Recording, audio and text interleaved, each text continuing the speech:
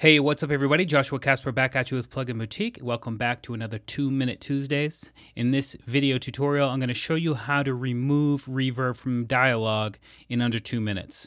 This is the dialogue we're working with today. This is a test inside of the photography studio where there is a decent amount of room reverb.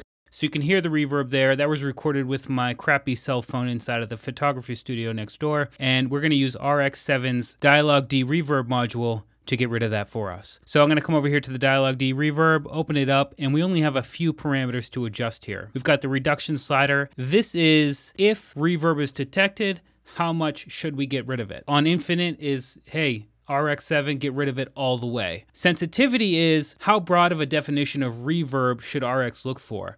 So higher values are going to get rid of more reverb, quote unquote, but because it's such a wide net of possibility, it's going to get some artifacting because you're going to end up removing some of the voice of the dialogue as well. Start off around 5 is a good place.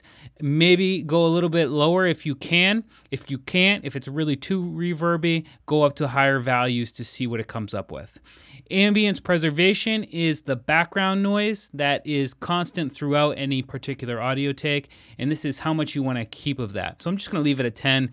I mean, I can go ahead and just turn it all the way off. If you double click any of these, it will go back to a starter position, and ambience preservation is on 0 to begin with. So let's go ahead and pull this down to 3. For separation algorithm, I always use advanced joint channel. This is the highest quality separation algorithm available, and let's just go ahead and preview what these settings sound like. This is a test inside of the photography studio where there is a decent amount of room reverb, and you can also hear the mellow drone of the air conditioner.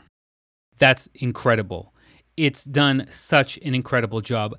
Just for the sake of checking things out, let's go to 5 and see what that sounds like. This is a test inside of the photography studio where there is a decent amount of room reverb. So 5 sounds really good too, and it's really a toss-up. It's whichever one you think sounds the best between the two. Let's go ahead and render this.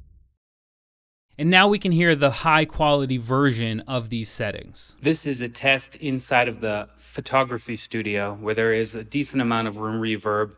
So that's where it is. This is a test inside of the photography studio where there is a decent amount of room reverb. Is that not incredible? So anyway, that's your 2-minute tip for this week. Removing reverb from a dialogue take from really any place is really easy inside of the Dialogue De-Reverb module inside of RX7. I'm Joshua Casper. I hope you learned something. We'll see you in the next video.